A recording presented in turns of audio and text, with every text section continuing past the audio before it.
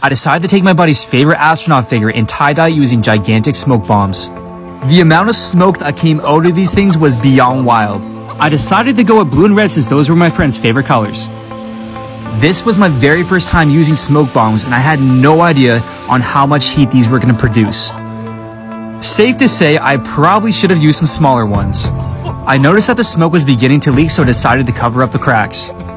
And if you look carefully, there was so much heat inside the plastic container that it began to melt.